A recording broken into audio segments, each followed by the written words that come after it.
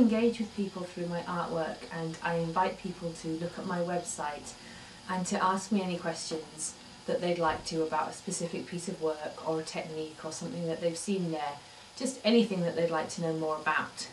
Recently somebody asked me about this particular painting here, which is called Tower 2, and they said that they would like to know more about the story behind it and why I painted it.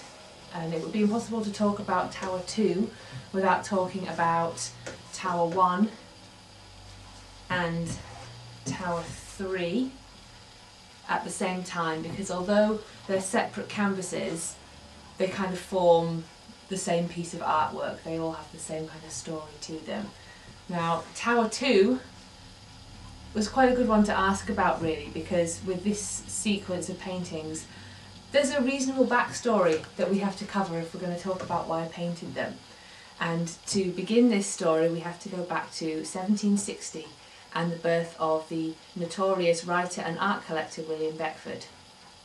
William Beckford was born the son of a sugar plantation owner who was a very, very wealthy man. At the age of 10, William Beckford's father died, and he inherited, making him one of the wealthiest men in England at a very, very young age.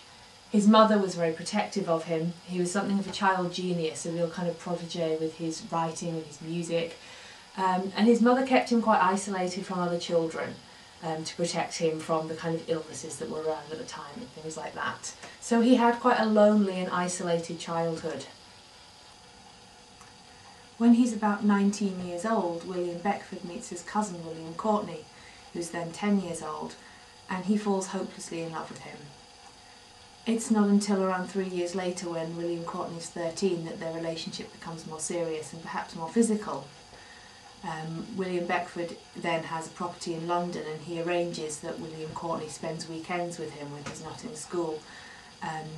Despite this, William Courtenay's parents don't become at all suspicious that there's anything untoward in their relationship until another 3 years down the line, when William Courtenay's 16. William Beckford's staying with them at their family home, and another house guest overhears a lover's quarrel between the two young men, and on going to see what the disturbance is, catches them in a compromising situation. When this happened, William Courtenay's uncle was outraged, and he made the affair known. He made it public. He intercepted letters between Beckford and Courtenay and publicised them, which caused William Beckford, who was then married, to have to flee the country in shame and exile. So he and his young wife left and lived in Europe for quite some time. William Courtenay, who was then 16, didn't seem to learn much of a lesson from this little experience, and he carried on living at Powderham Castle for the next 25 years, where his behaviour became no more discreet or careful. Eventually he'd attracted significant attentions from a local magistrate who had enough evidence to bring him to trial. And of course, at the time, same-sex relationships were not legal. He could have actually been executed on the evidence that the judge had that he was having relationships with other men. William Courtenay then fled the country. Under an assumed name, he went over to America, to the Hudson River, where he owned property. He later moved to Paris, where he died in 1835. It's probably worth just thinking at this point that we look at Beckford and Courtenay's relationship through very 21st century eyes, and we have our 21st century morals and values when we're looking at this. Of course, there's no way to justify having a sexual relationship with your 13-year-old cousin, but the issue for society at the time was less to do with William Courtenay's age and far more to do with the fact that it was a same-sex relationship. It's worth remembering that Marie Antoinette was married to the King of France when she was just 15 years old, so values around age and what age it was appropriate for people to marry or to be in relationships were very different from what they are now.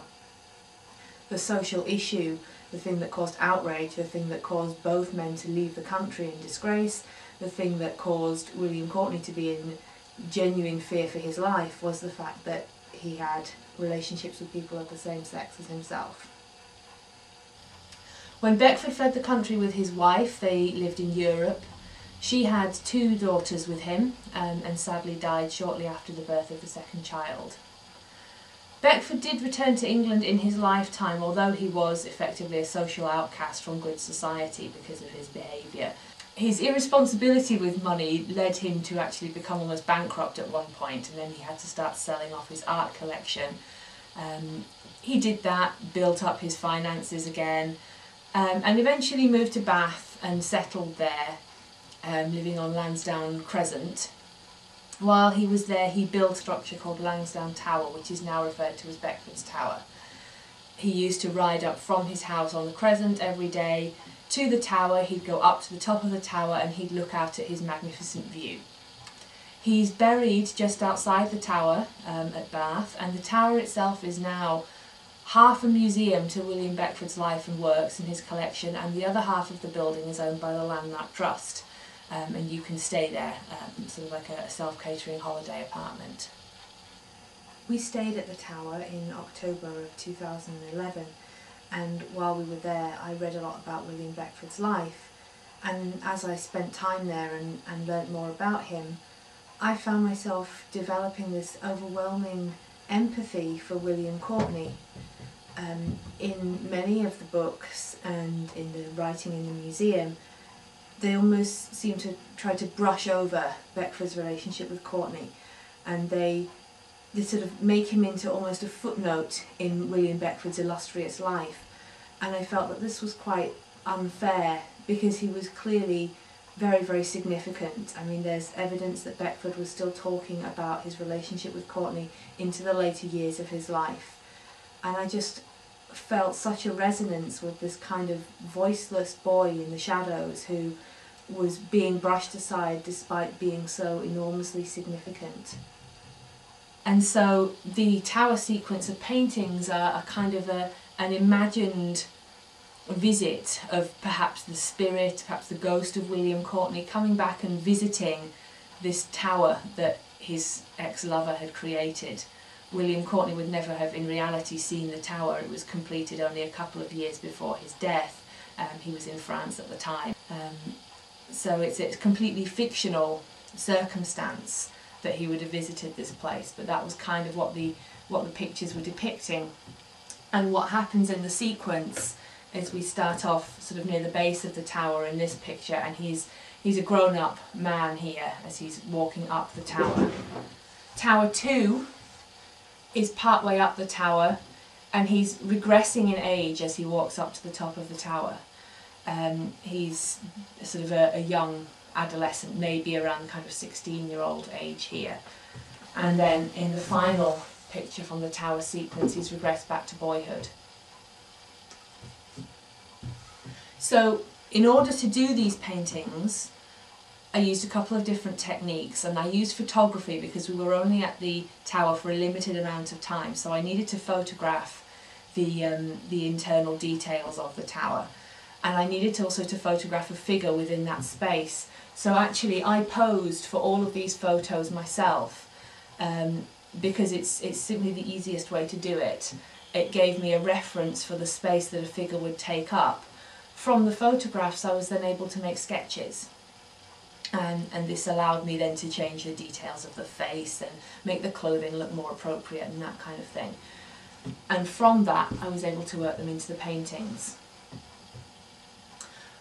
In order to create them with any kind of realism, I needed to have some kind of visual references for what William Courtenay looked like. So once I was back home from visiting the tower, I was researching on the internet trying to find some visuals about him.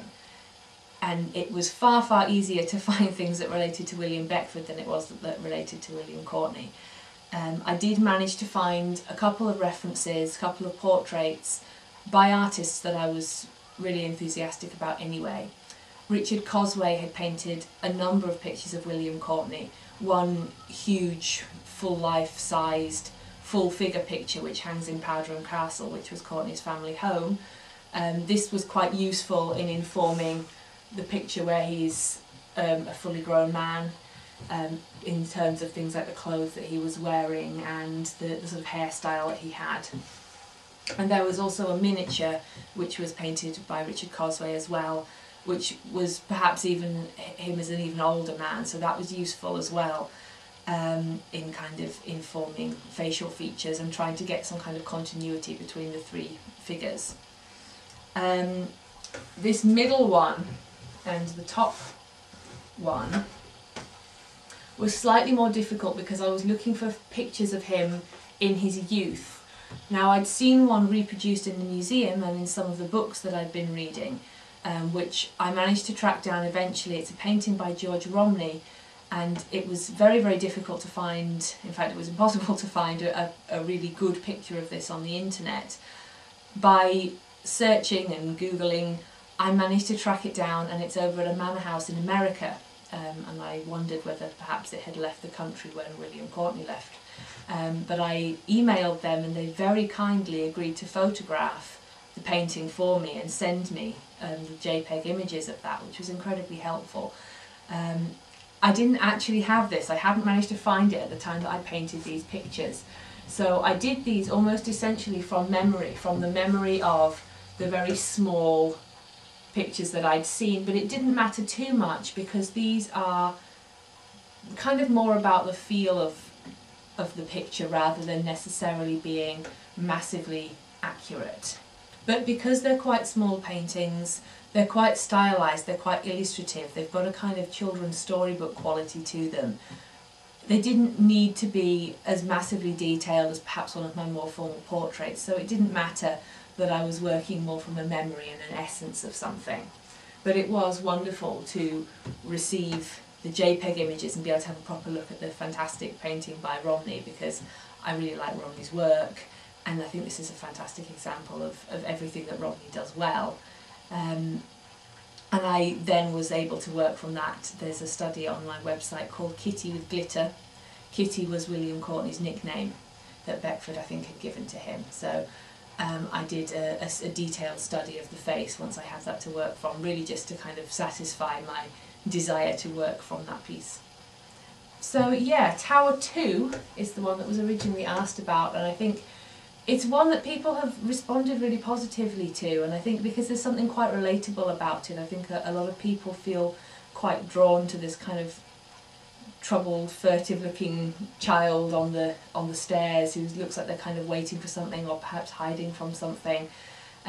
It's quite ambiguous. The figure itself is quite androgynous. It's very kind of relatable to whoever views it.